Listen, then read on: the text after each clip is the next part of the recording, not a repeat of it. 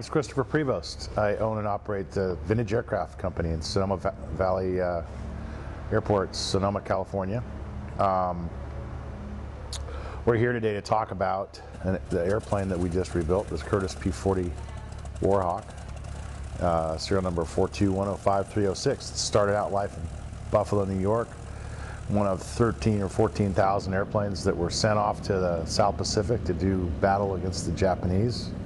This particular airplane, the N model airplane, flew with the 49th Fighter Group, 7th Air Force, and flown by a man named Ray Malekian, who had a successful tour in it, shot 3 airplanes down, 2 Zeros and a Betty bomber.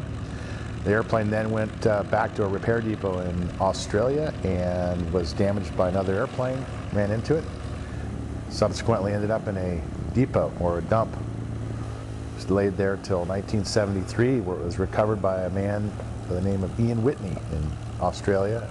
Saved the airplane, and it went through a couple of different owners. Ended up in my hands in 2000 when we started rebuilding the entire airplane to what we see today, which is a labor-intensive 10,000 man-hour complete restoration to original specifications, like it was when it came off the. I like to tell people as it came out of the box, because that's how they sent them. They put them in a big old box, wooden box, and put it on a boat and sent it overseas. So as of today, second flight, it's so far a successful, accurate restoration of a noteworthy combat veteran.